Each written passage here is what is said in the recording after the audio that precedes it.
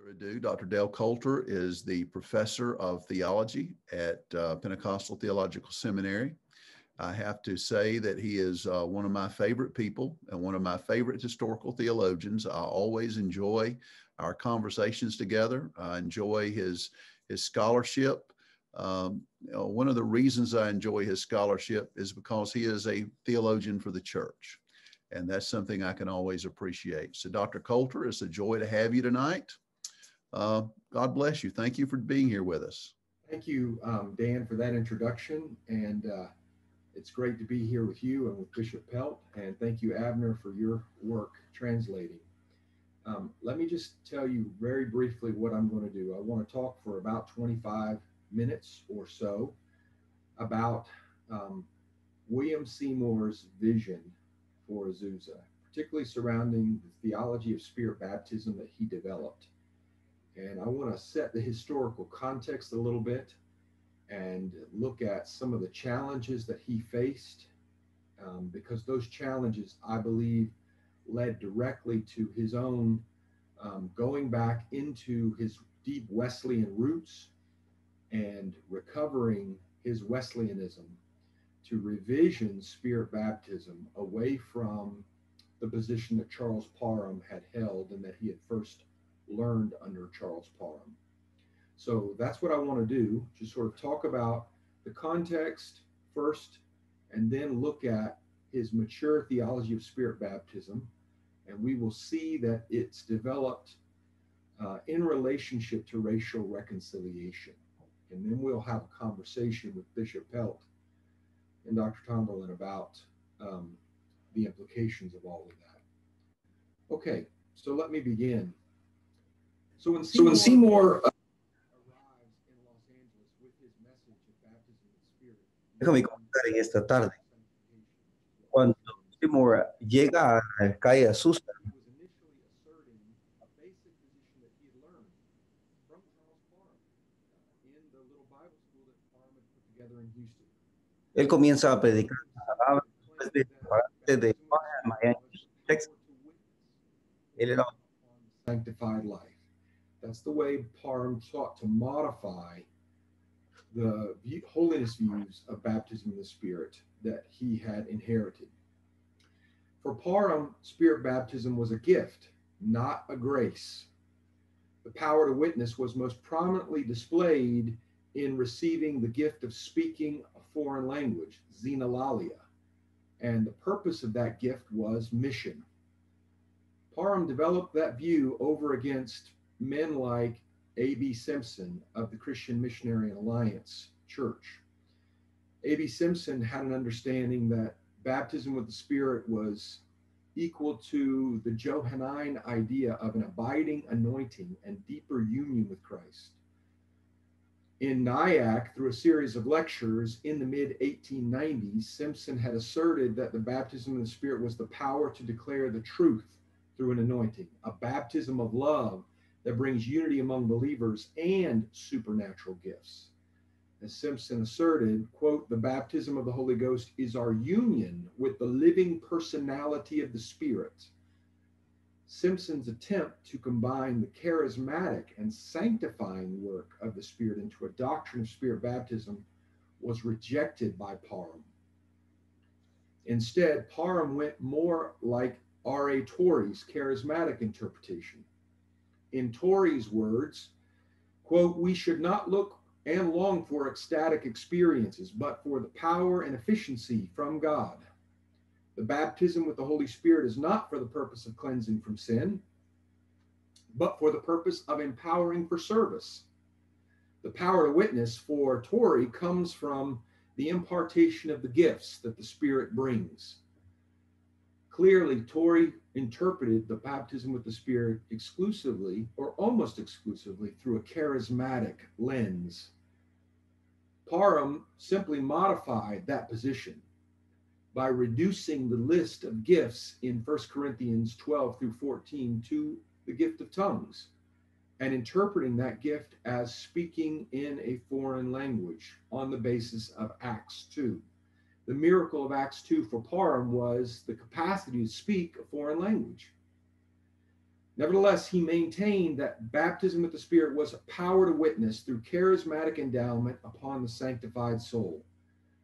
That much seems clear from the way in which Parham's own sister described her journey long before Seymour ever met Parham. Lillian Thistlethwaite says this: "I had not searched the scriptures to know the Bible evidence, nor heard the decision of those who had, but in my mind concluded, as the gifts are in the Holy Ghost, any of the 9 gifts would prove the baptism."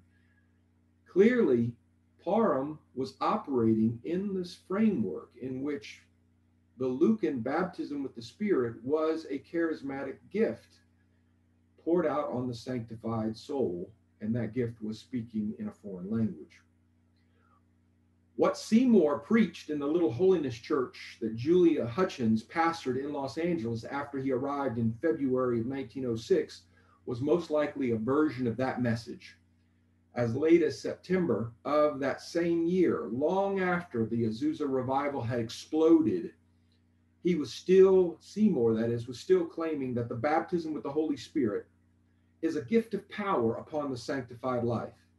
He says, quote, "Too many have confused the grace of sanctification with the endowment of power, or the baptism with the Holy Ghost.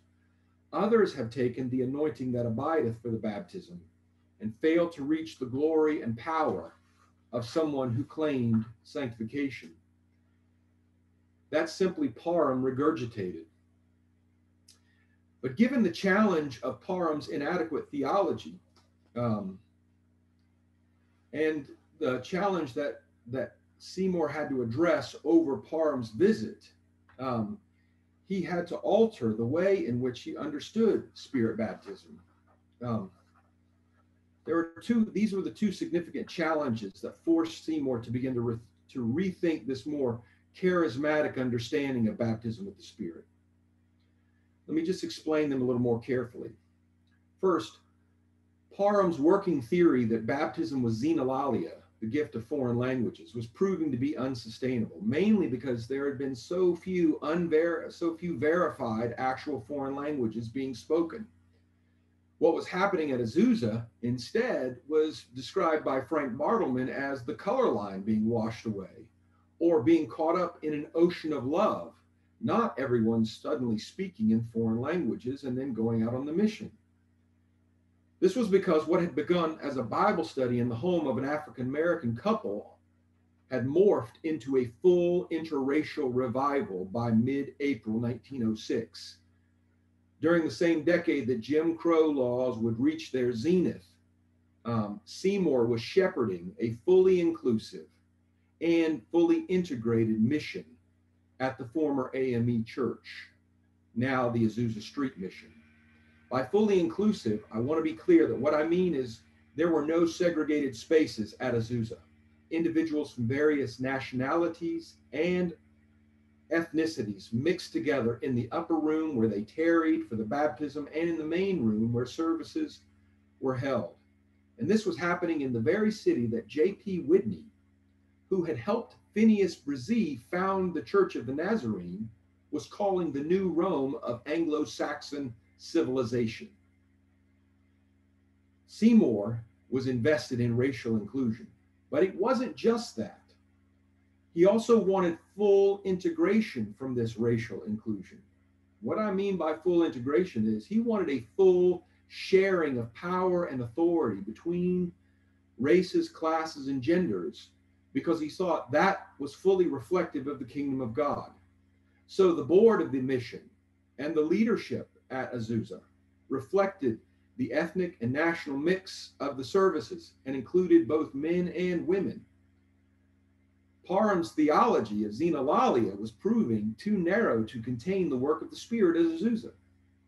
The second challenge, however, was even more severe, and that challenge came in Parham's explicit racism in the face of the interracial dynamic at Azusa.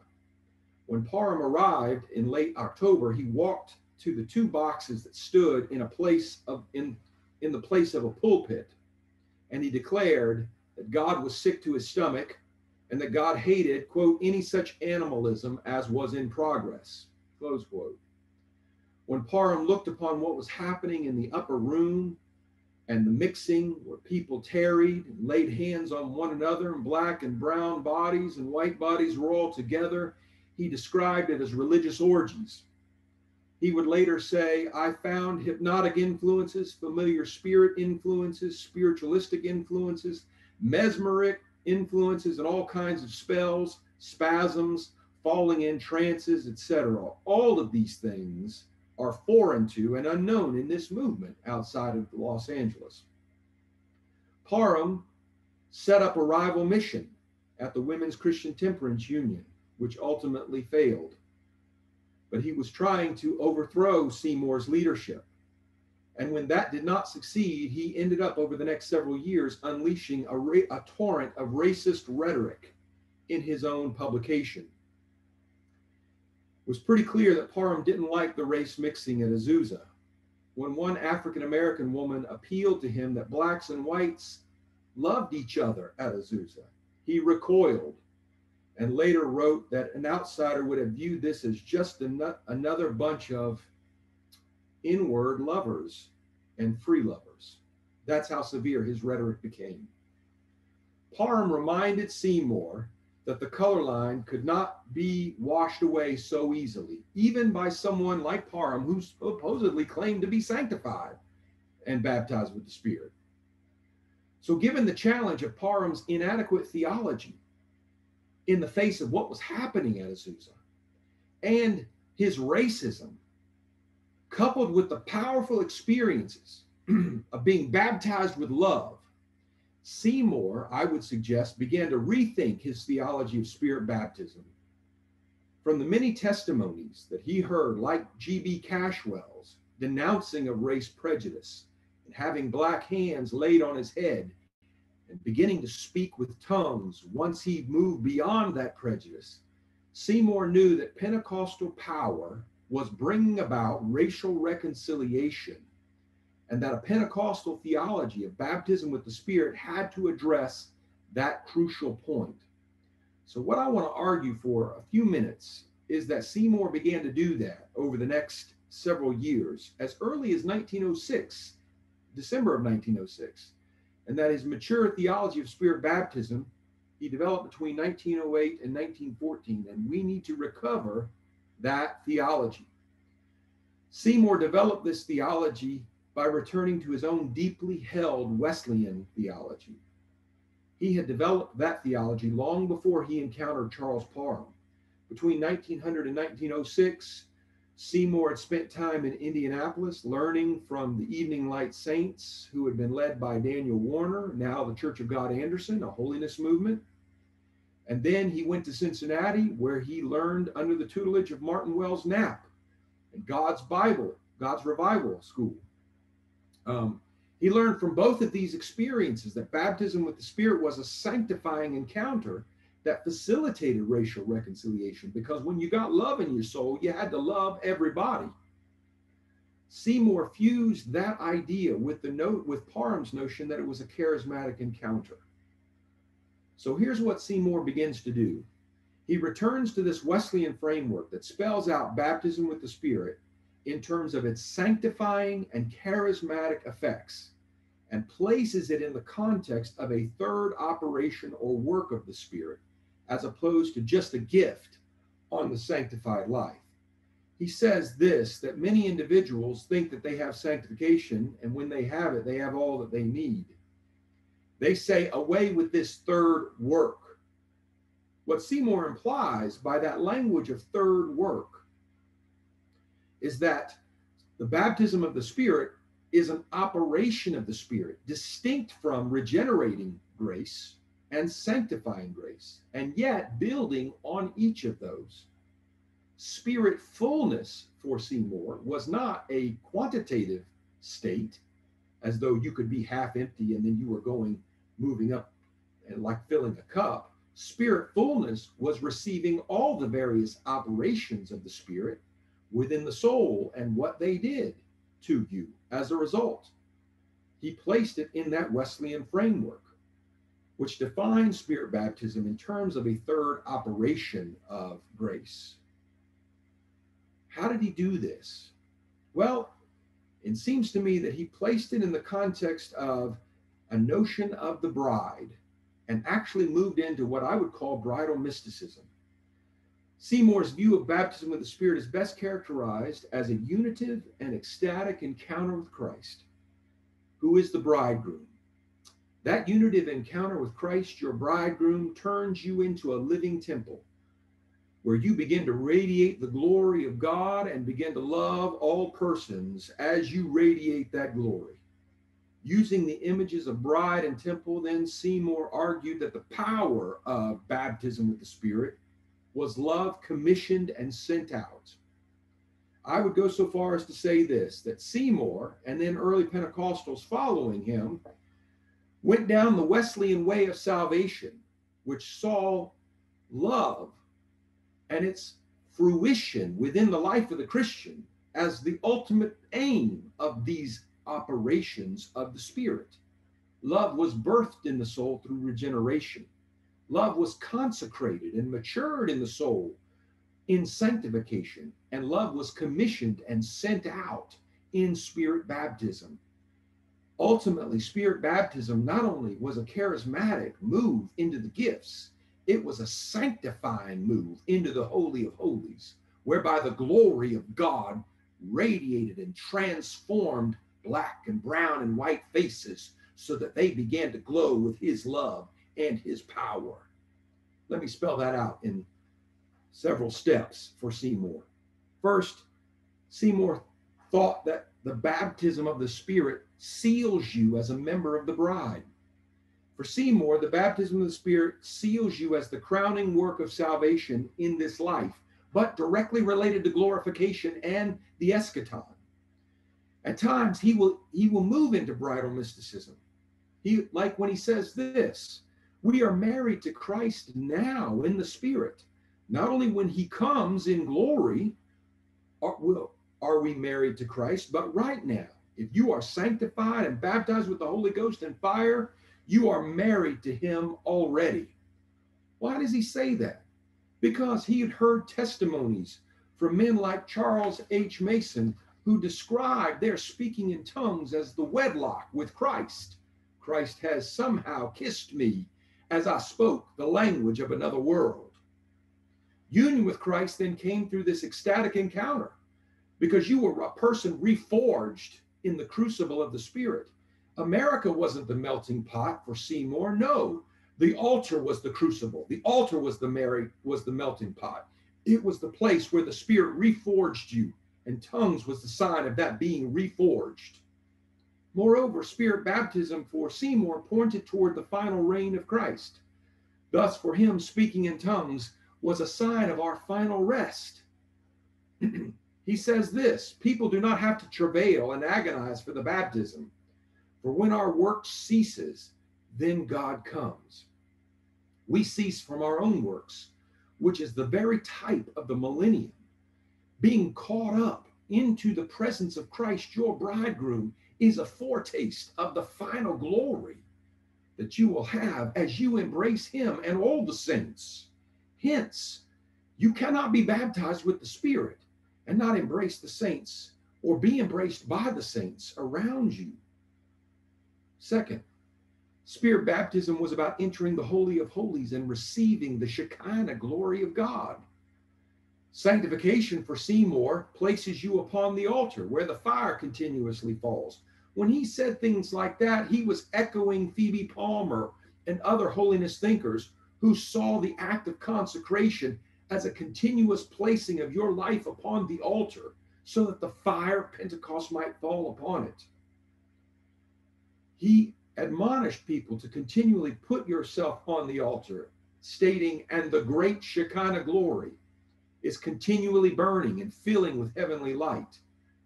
The tongues of fire in Acts 2 symbolized for Seymour the resting of the glory cloud upon the person who is Spirit baptized, almost in a sense like Luke describes the glory coming upon Jesus at his transfiguration, or the glory coming upon Mary as the power from the Most High overshadowed her.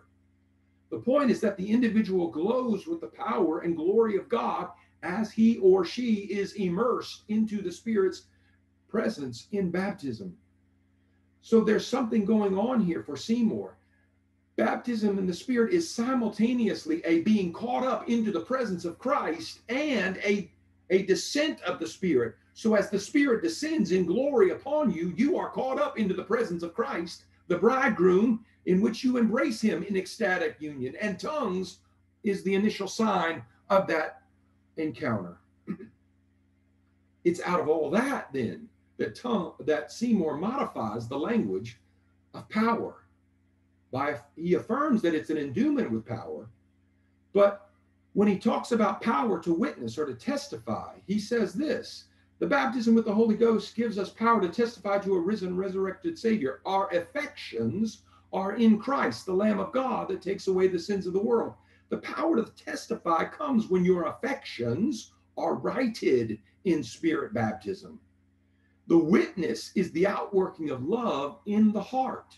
You have been embraced by your bridegroom in a loving kiss. You now have to embrace others with that same love.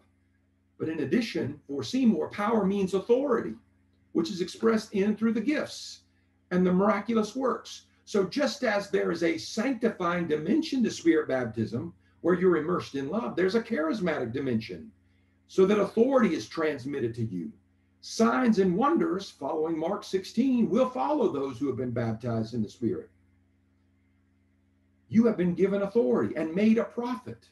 In a sense, for Seymour, it's the prophethood of all believers. So when the person is saved, sanctified, and filled with the Spirit, he says the same life, the same authority that Jesus promised, we will find in this life. For Seymour, then, power ultimately means that the Spirit is flowing through your humanity in terms of authority and charismatic gifting, which is why women and men must serve in leadership, which is why anyone who's baptized with the Spirit is qualified by that baptism to lead God's people. He says this: you have power with God as Elijah had. We become prophets and take up the prophetic mantle to speak the gospel of love and power to this world. Finally, for Seymour, tongues then was the witness to the work. In good Wesleyan fashion, he operated out of a framework which said there's a work and there's a witness. In regeneration, the work is being born again, but the witness is the Spirit bearing witness with our spirit that we are children of the living God.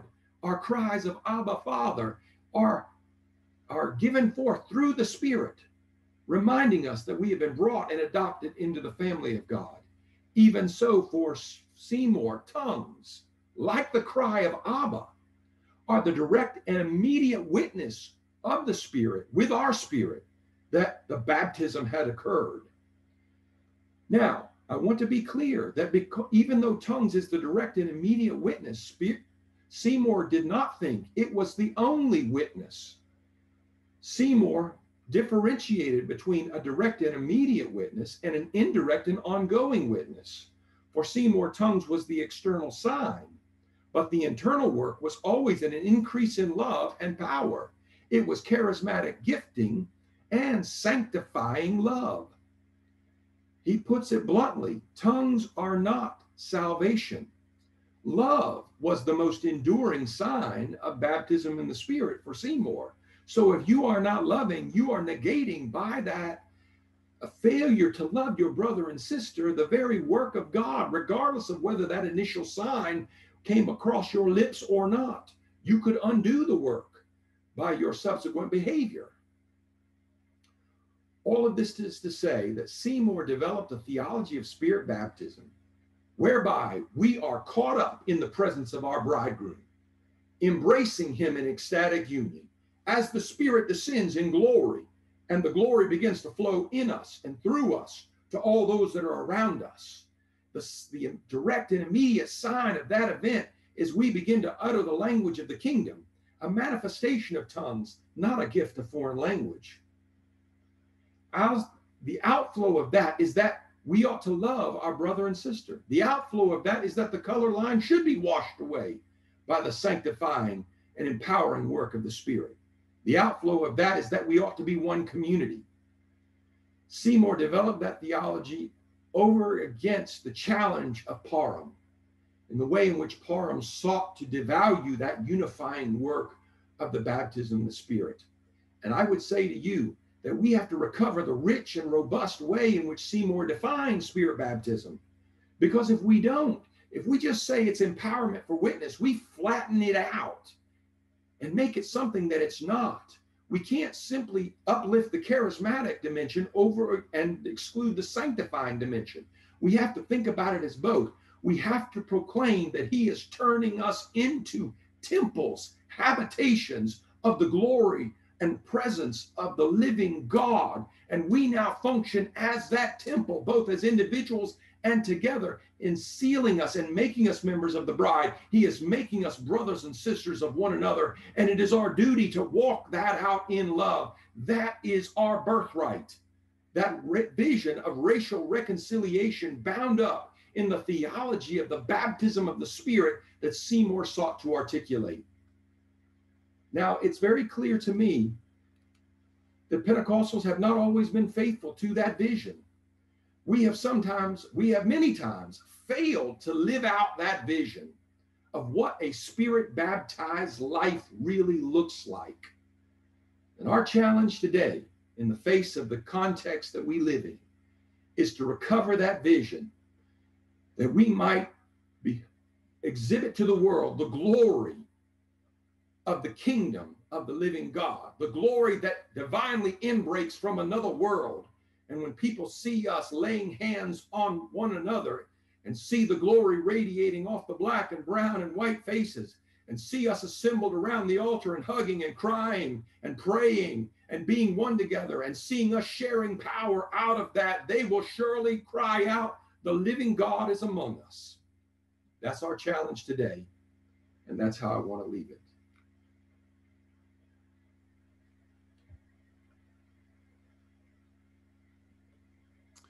Well, that is quite a challenge.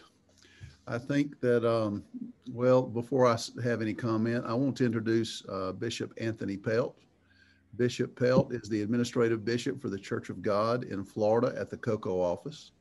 He is also on the board of directors of Pentecostal Theological Seminary, and he is a student at Pentecostal Theological Seminary.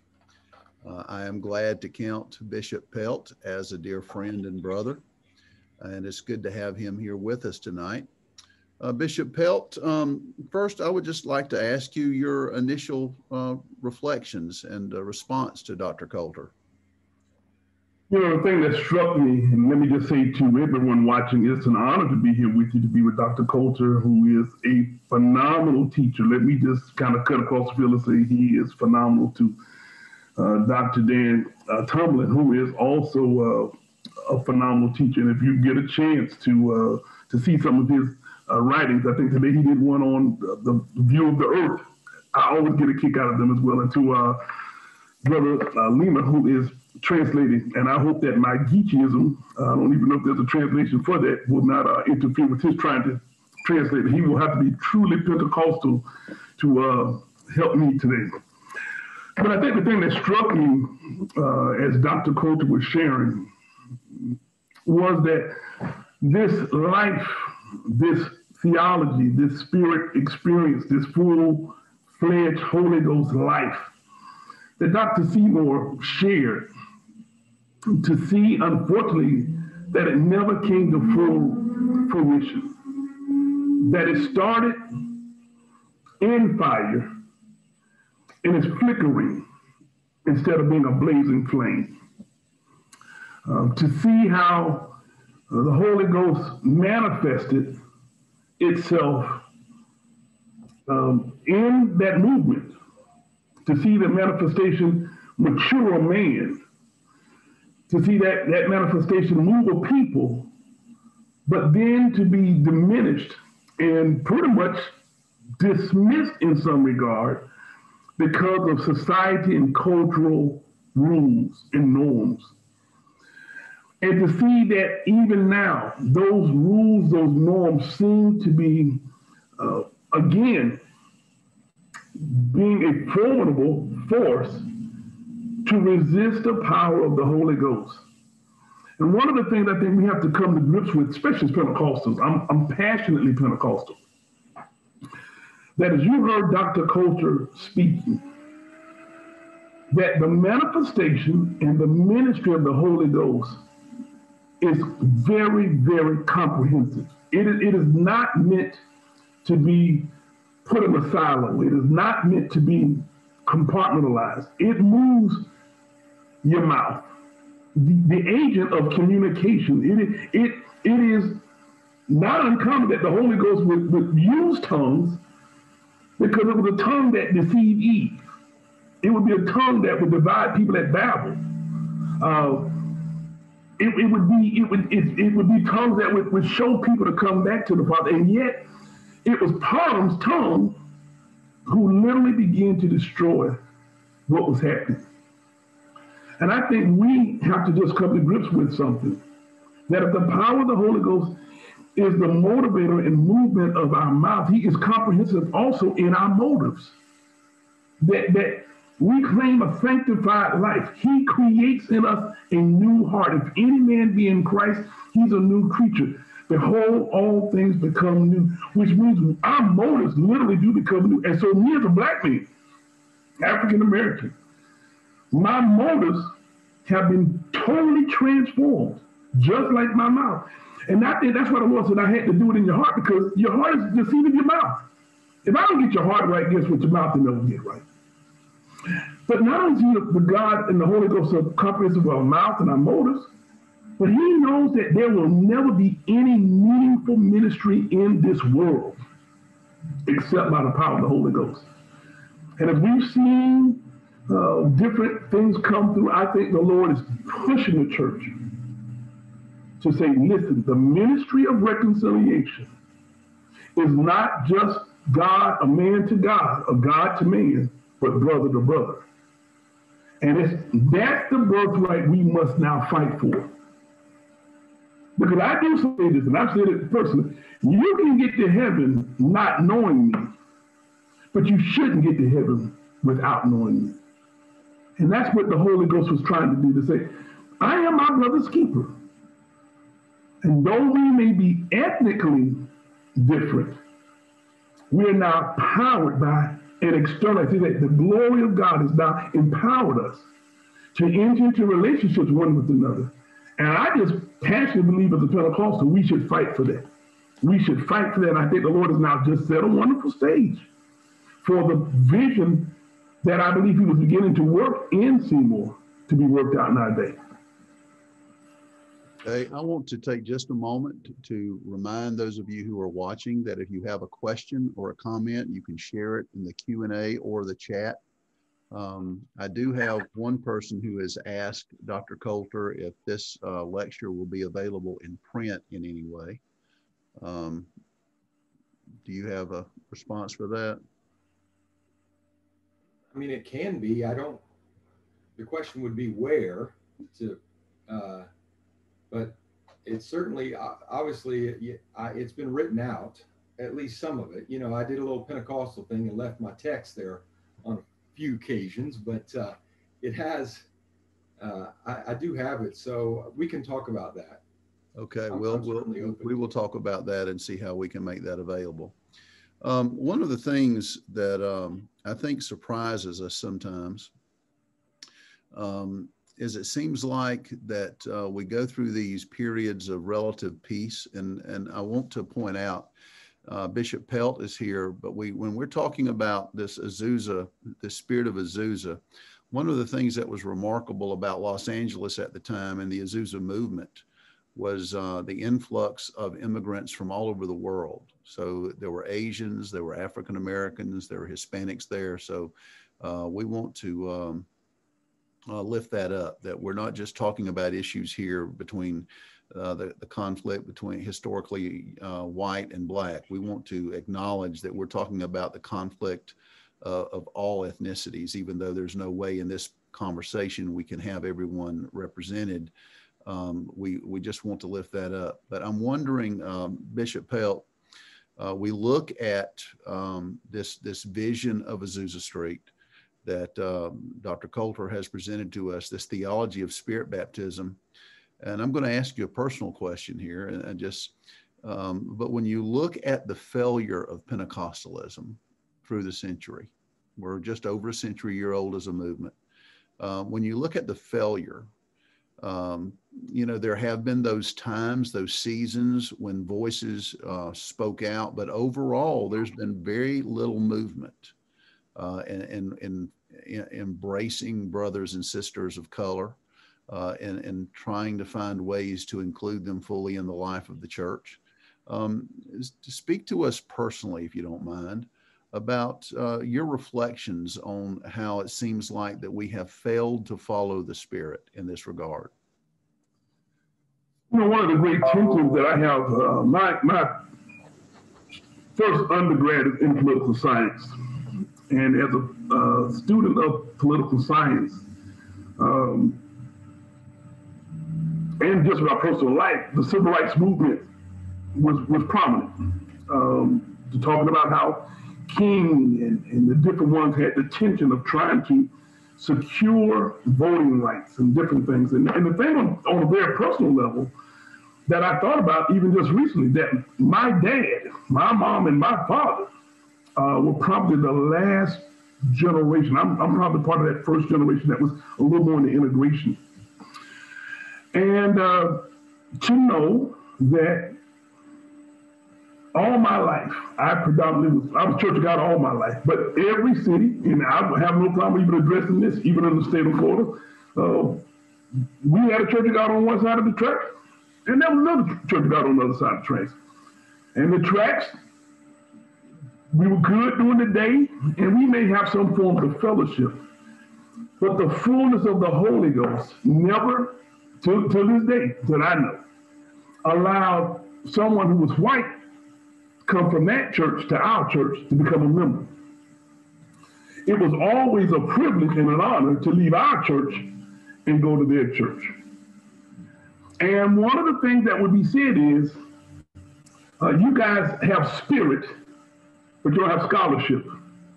You guys have gifts, but you don't know how to present the gospel. And now that I'm an administrative bishop, I have to push back and remind those that one of the things that the Holy Ghost has done is he's broken down those walls. And I tell people, I don't have a problem with you going to a church here or you going to a church there. But it was almost inbred with even in our movement to see certain groups as inferior. And if they were going to be a little more superior, they had to leave where they were and come to another culture. And I think one of the things Seymour was trying to say, listen, you said it powerfully.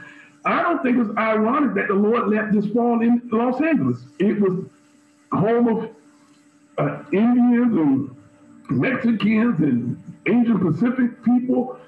It was the Lord trying to remind us, everybody is valuable. And more than that, they can all be victorious under the power of the Holy Ghost. And so in the 5th grade, I moved to a predominantly white neighborhood. I think we were the first family that I can remember that moved to this neighborhood. And for 6 months, I was called the N-word by every kid on the street. I mean, they just gave it to me full barrel. And Dr. Coulter said, because my mom had a straight Pentecostal, speaking in tongues, falling around the floor all the time. My mother, they would get on me about fighting. I wanted to fight them to let them know you ain't gonna call me that. And we just lived. Matter of fact, I just left the house. I'm here state officer. I just left the house. My mom and dad still live in that neighborhood. One of the kids who called me the N-word was in my wedding. And we laugh about it now to some degree because my mom and dad were so passionately Pentecostal. They refused to let the anger that I was feeling and the aggravation I was receiving to diminish the anointing. My mother made them come eat with us. My mother took them to church. And as a result of that, they learned me. I learned them. I live with them. They live with me. And it's unfortunate that sometime in our movement that we have not had what I call the live-in moments. We live around folks, but we don't live with them. One of the things that Seymour's theology was helping people, you can live with these people because the diversity is not the problem. Diversity is really not the problem. It is the devil who makes you see someone else as an enemy. It makes you.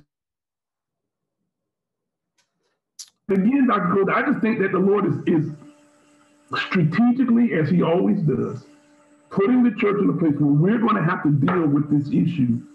I see my internet maybe acting up a little bit. We're going to have to deal with the issue of reconciliation on so many levels. And it's going to take the Holy Ghost. When this all is said and done, we're going to say, it's not by might, it's not by power, but by His Spirit. That's probably the best way to kind of give a little antidote for my own personal life. That's great. I will come back to you because I have a question for you that I would like for us to talk about, but I do have some questions for Dr. Coulter. First, what is the book, Dr. Coulter, that you spoke from concerning Seymour's theology? Did you reference a book? Someone is asking a question about a book that you may have referenced. I don't remember referencing a specific book for Seymour, although I will say that Gaston Espinosa has put together a book called William Seymour and the Origins of Global Pentecostalism. And in that book, he has assembled all of Seymour's writings. One of the challenges is that you have the Apostolic Faith periodical, and it was most likely edited by two women, Florence Crawford, Clara Lum. There are a lot of unsigned articles. So the only thing we can be certain that's from Seymour is when we see an article with his name attached to it. And then we know that he also modified the AME Doctrines and Disciplines book and made it the basis for the Azusa Street mission. And so that's all in there. So if you want a single place to get access to everything that he's written that we can be confident is from him, I would say go to Gaston Espinosa's work, and that's where you can get it. And that's a better way of doing it than to try to, some people just read the Apostolic Faith papers. And you really have to differentiate between Seymour's writings and everything else going on in those papers. Because as I said, Clara Lum and Florence Crawford were in control of that. So some of the articles I think reflect their theology, not necessarily Seymour's theology. And I think you got to be careful to differentiate between those two. So that would be. Would it be fair, and this is just my question, would it be fair to say, however, that the articles represent the theology of the Apostolic Faith movement? Yes, but here's what you discover. They're not on the same page when it comes to spirit baptism, because that is a doctrine in development. So there are some that you'll find some articles that will say it is a gift, not a work. And I'm convinced that that's not where Seymour ends up, because I think he comes back to the Wesleyan position. So some people continue to try to hang on to Parham's theology, which I do think is more reflective of Torrey's charismatic emphasis. And you could also mention Frank Sanford. Both Torrey and Frank Sanford were Congregationalists, New England Congregationalists. And so that theology is coming out of that vestige of Puritanism, I would say, and sort of thinking of the language of power exclusively in terms of charismatic gifting. And you do see that reflected in certain articles, but I'm convinced that Seymour is shifting away from that. So I do think you have to be careful and think about there are theologies at play as they're trying to work all this out. So that would be my way of answering. Yes is the short answer to your question, but the longer answer is you've got to differentiate and say it's not a unified voice. It's a number of voices. Okay. Zachary Barnes is asking, or first a comment and then a question. It looks as though Seymour shifts from a transactional model of spirit baptism, parentheses, gift for something, that is service, for transformation model, which is union with God. The question is the transactional model of spirit baptism, which Parham seems to hold, as did Torrey, reflective of Reformed theology, so that what we are seeing is the tension between Reformed Pentecostal and Wesleyan Pentecostal visions of spirit baptism?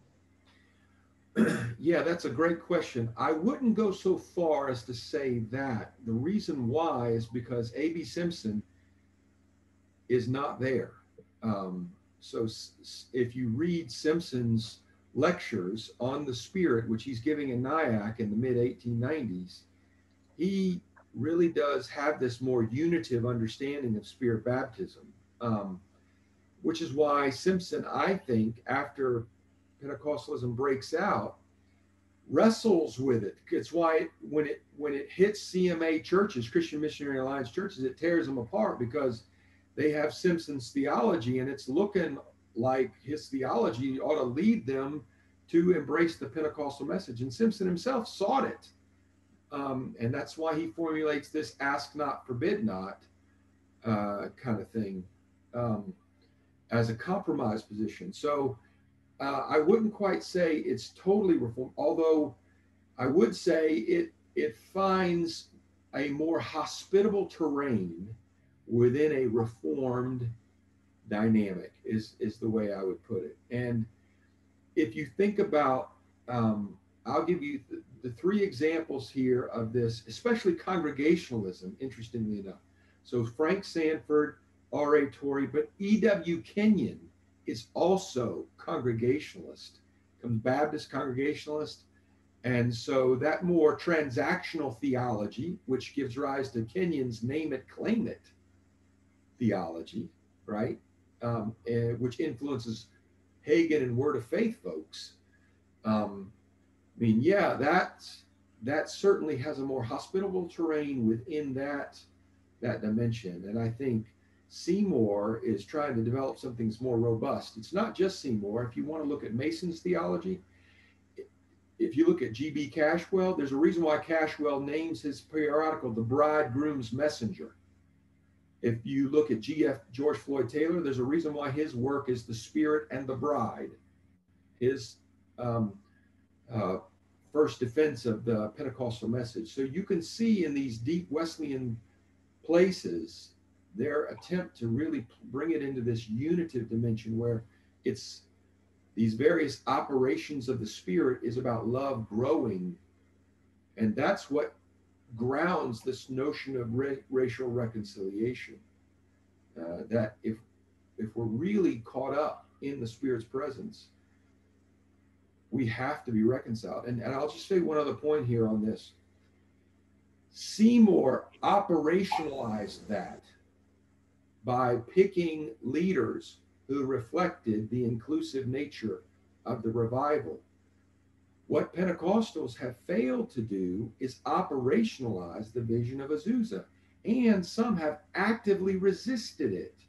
So you get biracial models of segregation, and unfortunately the Church of God went in that direction, which was more Methodistic, where you have a black work, a black conference that is segregated from the other works, right? And you don't have a sharing of power and authority, a full integration model.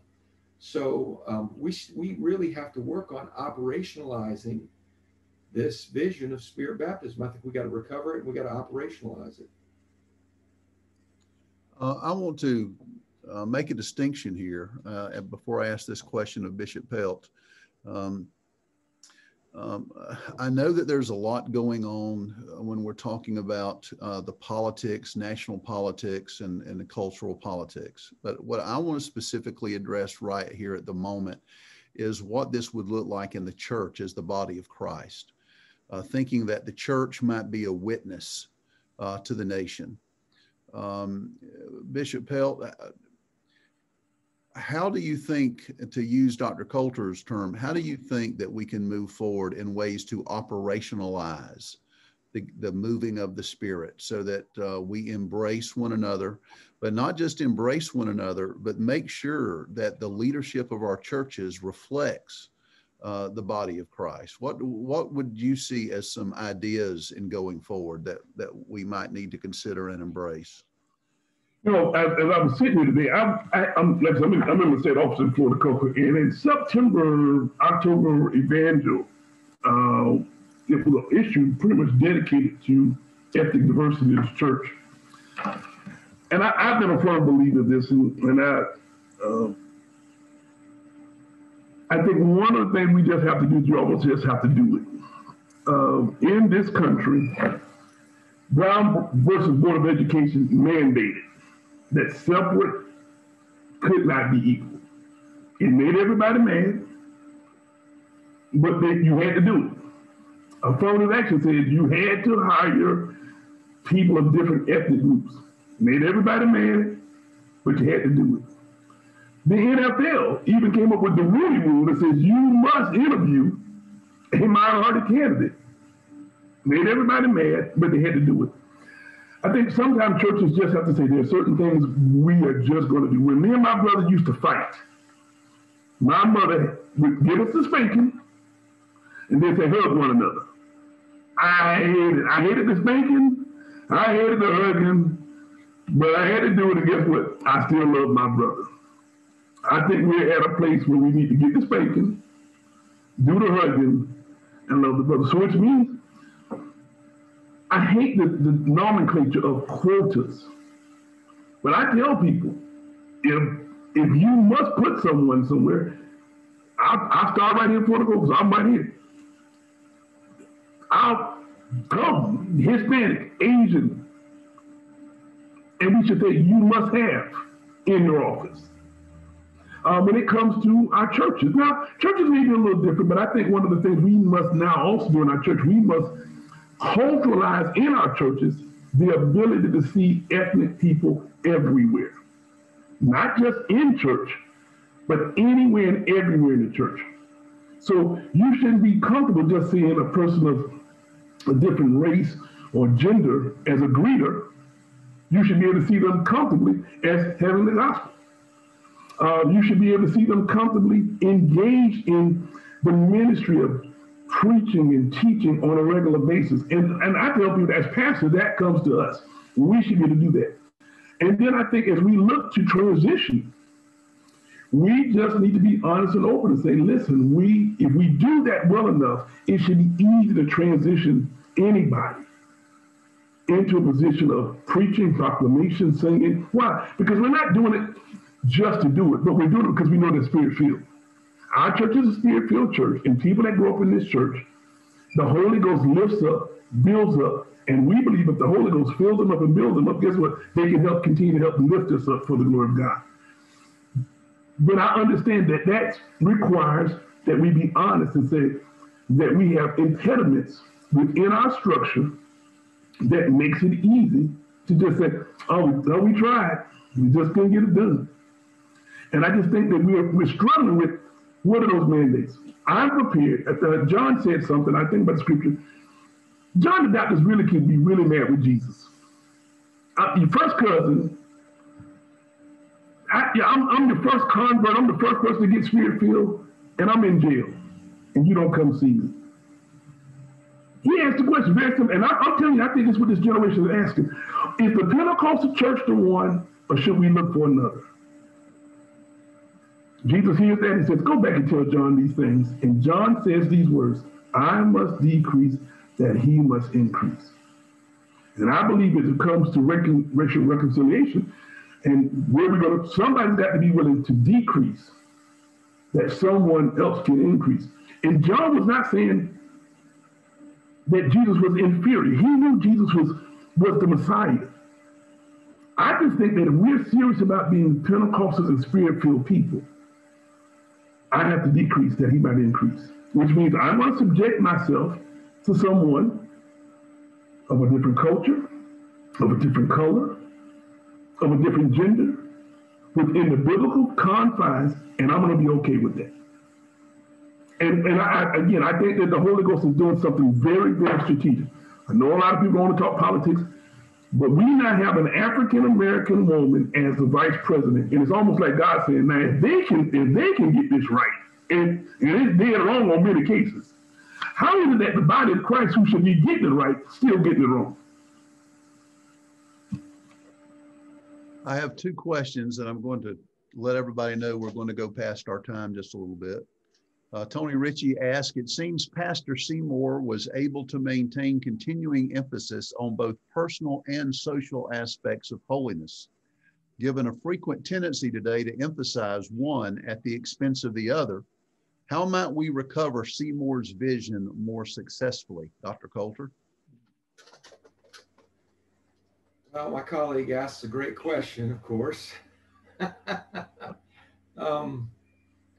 You know, whenever I think of this social vision, it has two components for Seymour. First of all, it begins in the people of God around the altar, under the crucible of the Spirit.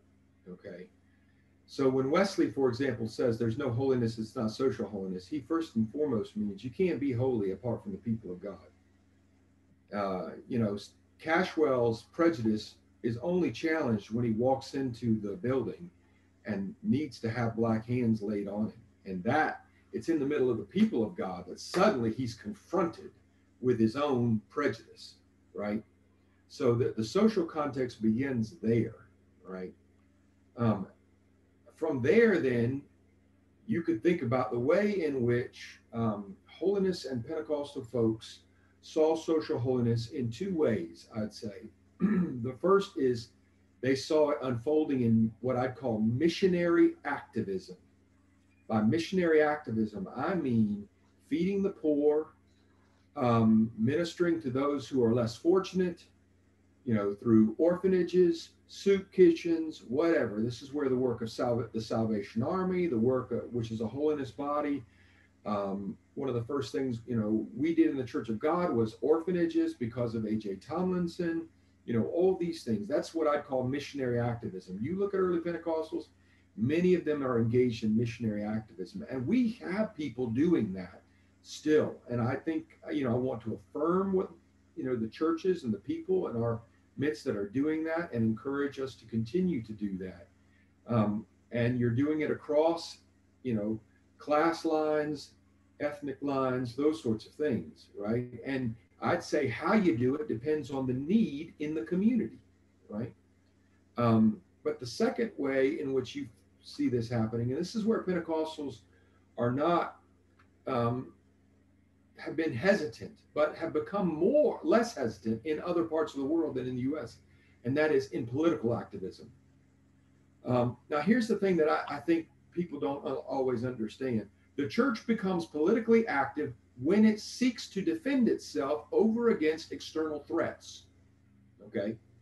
So this political action that we've seen over the last several years under Trump, right? And people have become pretty politically active. I mean, what they don't understand sometimes is this is exactly why Pentecostals, African-American Pentecostals, had to become politically active under Jim Crow, because their church, which is really our church, was under threat. But we don't see that, we don't recognize the continuity between those two things, right? But there is continuity. So I'd say the church becomes politically active, and you see this all the way through. The apologists in the 2nd century start writing defenses of Christianity, not because they're trying to give an intellectually coherent understanding of the faith, but because they're a minority community who are being martyred at the hands of Roman officials, and they got to defend their people because their lives are at stake. So apologetics was in defense of the church when it was under threat. Political activism, we move into that when the people of God are under threat. And what we have to recognize is it's not just white people of God. We don't just do it when white people of God are under threat. We do it when any ethnic group's under threat. When African Americans are under threat, we should have been marching with them, right? And in fact, you see holiness people, you know, the Women's Christian Temperance Union, one of the largest women's holiness bodies in the United States. I mean, this is exactly what they're doing when they become politically active and talk about women's right to vote, because they knew that women could not bring holiness to their families when they were legally bound to their husbands in such a way that if their husband was an alcoholic, he could still control the wife, still do whatever he wanted to the wife, and she had no recourse. So they needed political power for the wife so she could exercise spiritual power in the home over her husband when he himself is not fulfilling his duty as a husband. So I mean, That's the way I would say they're trying to move out from missionary activism, which is the primary form of social activism, bringing social holiness throughout the land, to political activism when the church is under threat, to preserve the integrity of the church and its message. Dr. Tomberlin, let me say something. You know, I would add one more thing. That one of the things that I'm finding, just as me being a student, that we maybe adopted a culture of selective scholastic integrity. Tonight we're talking about William Seymour in a scholastic manner that I can promise you many people have never heard before. And one of the great challenges that I know I experienced, and I can just speak for African Americans from this one little area, because the church in the Pentecostal church was deliberate, unfortunately, it appears, in being scholastically lacking on the nature of the church, be that the Palm movement, even the nature of what the Holy Ghost should do to us, we are now suffering from that. And so people are asking the question, why should I trust you now? When you had all of this time to teach me, when you had all this time to tell me, why should I? And it's unfortunate that we now live in a day and time when a tweet and a post is becoming now the scholastic standard for people. It's hard to deal with a post and a tweet as we've seen. That if someone gets a post and a tweet in their head and that's the truth, it's hard to get the truth back into them. And that's why the whole issue of reconciliation must come to the forefront. Whether it's at the border of Mexico and Texas right now, whether it is dealing with people coming from human trafficking, these issues are critical to the Pentecostal church because as Dr. Coulter just said, these are the means that the Holy Ghost has given us for missionary activism, and they then help us to literally proclaim our true political nature, that we are lovers of everyone. And it is not the will of God for any man to perish. He is not to perish under sin, and he's not to perish under a system that would make them see themselves as less than themselves. That was the beauty of the Azusa revival. That God was bringing all people together and say, you are all my creatures. And we will spirit filled and claim the Holy Ghost show us everything. If he don't show us that, people ask the question, what the Holy Ghost show you? That's a critical point right now. And here's the thing, let me just quickly add something. When you move in that direction that Bishop Pelt is pushing us toward, I mean, the beautiful thing about Pentecostalism is God will do such wonderfully crazy things for you that will wake you up to the beauty of his people, that, you just sort of in shock. And I'll give you an example. I remember I was at a time where I was struggling. I'd applied to Oxford. I wasn't sure about everything. And we had a Spanish language church meeting Sunday afternoons in Orlando, and I was on staff at this church. It was and there was a Puerto Rican church, basically Puerto Ricans. And I was preaching with an interpreter. And after the service, just a blue collar guy, couldn't speak English. He hadn't been in the U.S. that long. And he had come from the island to the mainland and hadn't been in Florida. And God spoke to him. He prophesies over me in Spanish, and it gets interpreted into English that God was going to take care of me and that I would be in Oxford. And I'm telling you, in that moment, I just sat back and had to sort of laugh, because here I was. I had finished my Master's of Divinity school, and this recent person who moved from Puerto Rico had not yet learned English, but he could prophesy over me in Spanish and it be interpreted into English.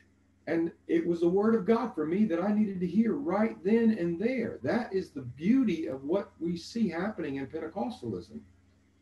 But we gotta be willing to let the Spirit speak, and let God use people. All right, I'll stop there. That's great. No.